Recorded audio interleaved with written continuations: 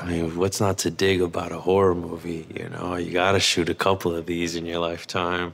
Running around, running through subway stations, running away from killers and getting to fight and getting to throw hands. And no, what attracted me about this, I didn't even read the script before I auditioned for this. I don't think any of us were allowed to. They were all secretive about it. But no, you knew the franchise and you knew what you were jumping into.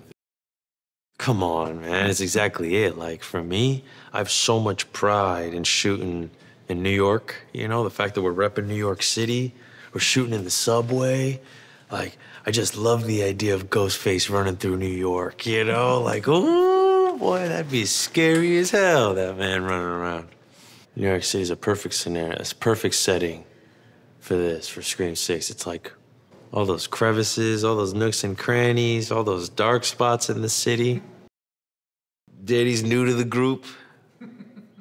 I won't even say he's in the group yet. You know, there's a lot of skepticism about who this guy is next door.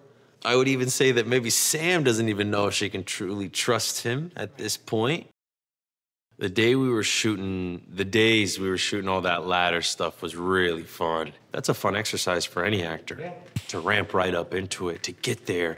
And that's what that was. 5 days in a row for all of us was at 110 every day, giving it all.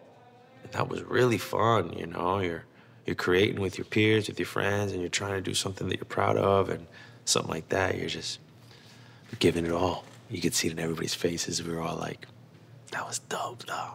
You know, that was dope.